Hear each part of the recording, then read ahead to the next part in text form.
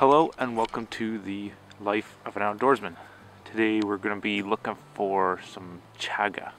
Chaga grows on birch trees. There's a lot of birch trees around in this area, and today we're going to see if we can do a friction fire with chaga, kind of like a fire plow where you create a V on top and you take the chaga and you rub it on that V. That pressure point causes some friction. Friction creates heat, and heat creates embers. So today it's fire plow. We need to find some chaga first, and we might even get in some ferro rod on the chaga. Let's see if we can get it done.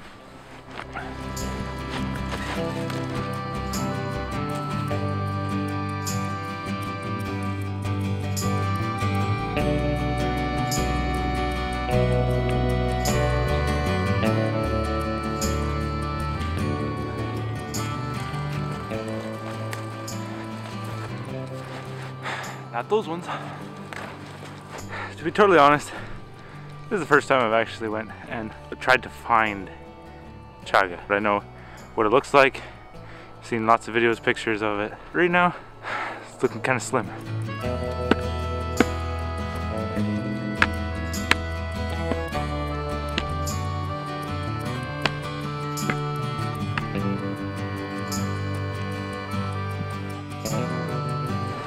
Safe to cross.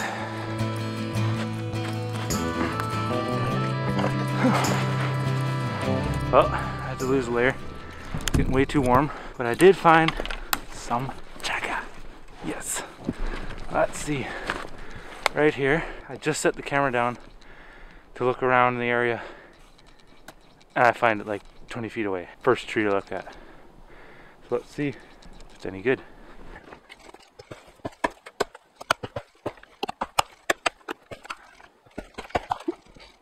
There we go. I think that's what we're looking for. Seeing I'm a little bit away from my stick that I brought along with me, I'm just gonna find another one. I see a stick over here. Let's get it made up for the friction part of it.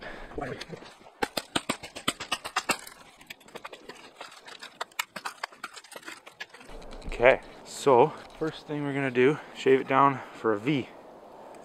Like this. I might actually do it with the axe.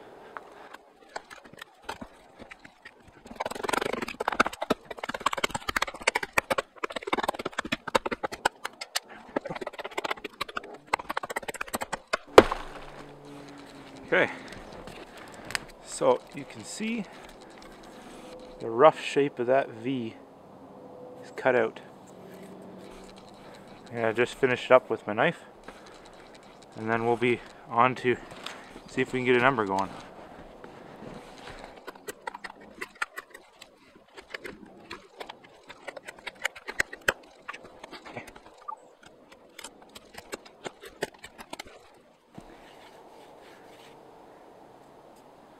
A little bit on my knuckle, not bad. Okay, let's give it a go. Here is attempt 1 of our chaga and plow. See if we can even get a groove going here.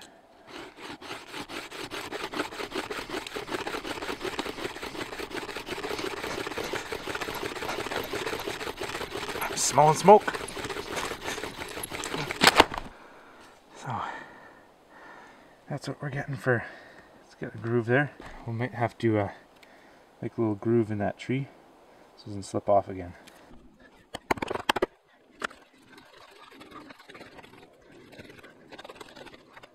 Now that we got a groove in there, try to. I got both hands to work with.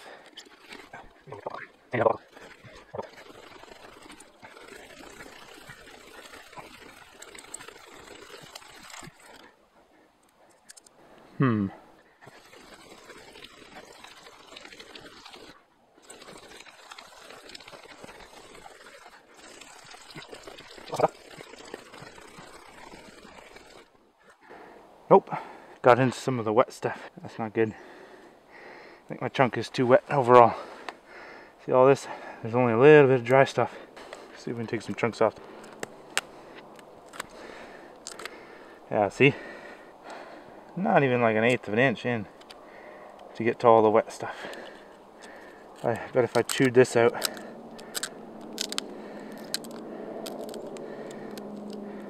yeah, it's all wet underneath that. That's not gonna burn.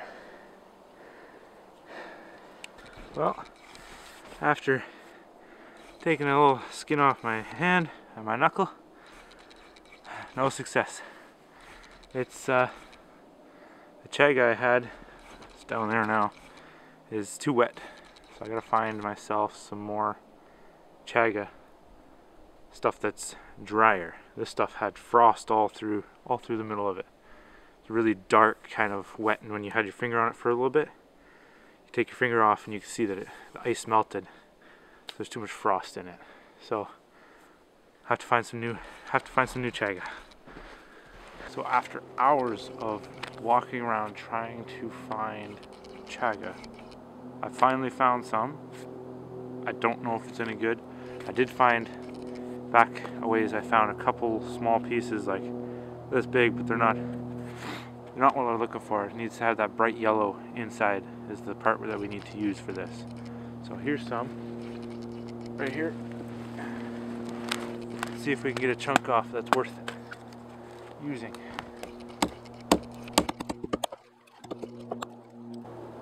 There's some bright yellow insides.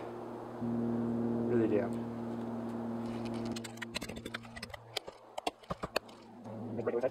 Also very damp.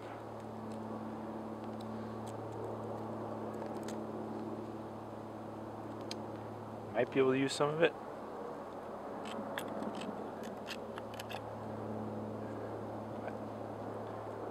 I don't know. Small chunk.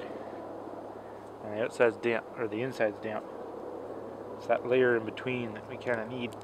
But I don't know if we're going to get to it.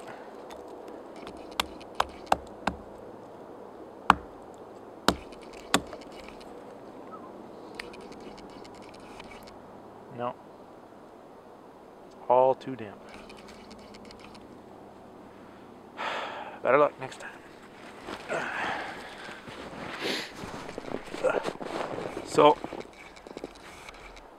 it's getting late. I do have this piece of chaga that I might be able to save the trip with.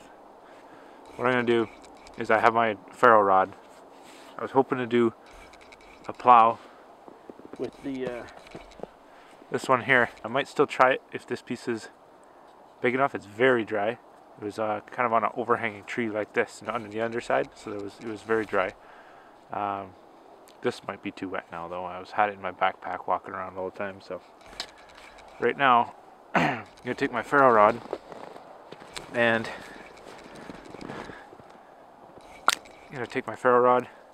make a little indent right here, stick the ferro rod there and see if I can get an ember going on this. I think it's too small and too crumbly to do a fire plow with, but it would probably work quite well for the ferro rod. So let's get my knife, dig ourselves a little hole in it. Oh yes, very nice. Crumbling, you see all the crumbs coming out? That's what we're looking for. Very dry, crumbly material. And then the ferro rod's just going to sit in there. Little dent, just like that. You can see that? The little dent in there. Maybe a little closer even. I don't know if it's going to pick this up, but there we go. So the ferro rod is just going to stick right here. With the ferro rod right there. Strike it and see if we can get an ember going.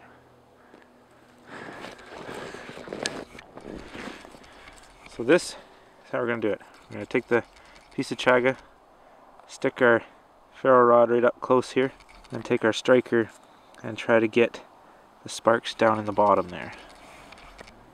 And let's spin it around so we got this bright side up. Okay, let's give it a shot, see what we get.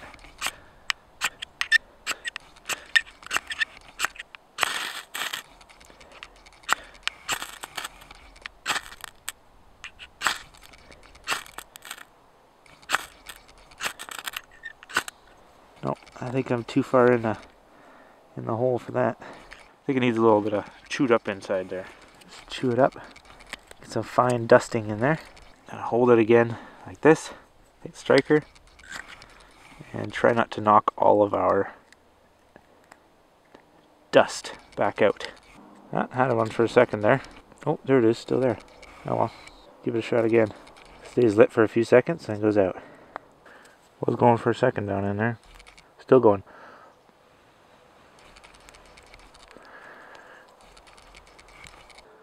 There we go. You probably missed all that. Well, it went out. Let's give it a shot again. What I'm doing is I'm just going to chop up some fine stuff here in the hole. Typically when you use a ferro rod on this stuff, you'd want to make it into a fine powder, which you can do using the saw. That's the file. You could use maybe the file too. But if you have one that has a saw on it, you just take it and rub it really finely on there.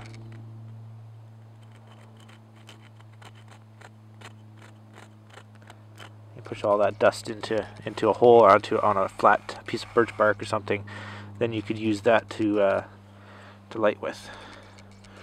Right now I'm just trying to get an ember going just to show you folks, because right now it's being stubborn.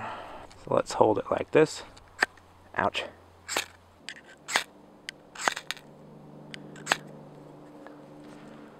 There we go. See that smoke in there? A little ember.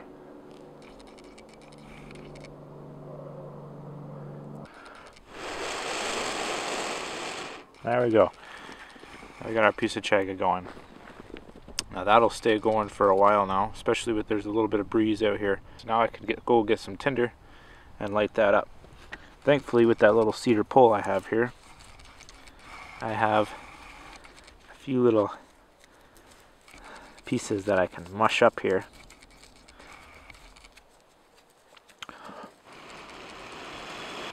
Stick that little piece of tinder in there.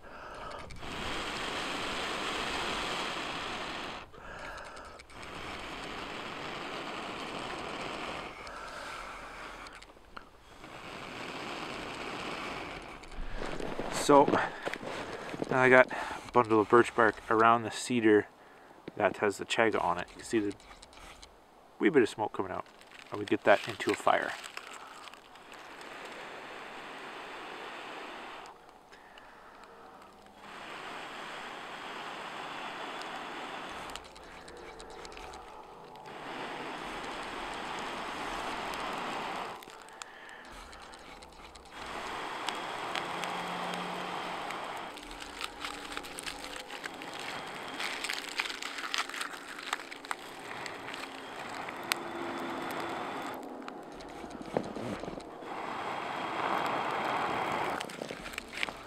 There we go. All right. Ouch.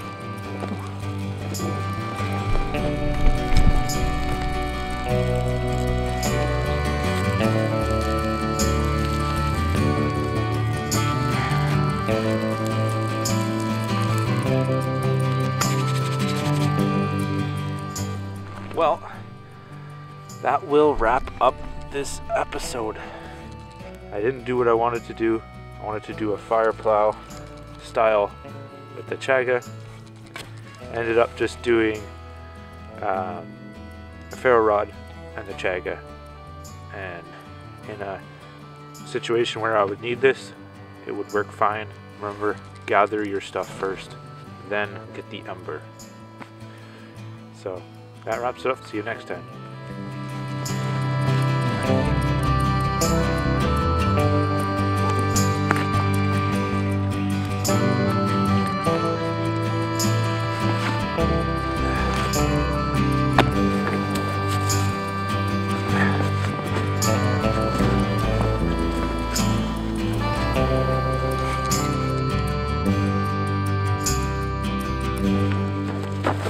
Gotta come get the camera.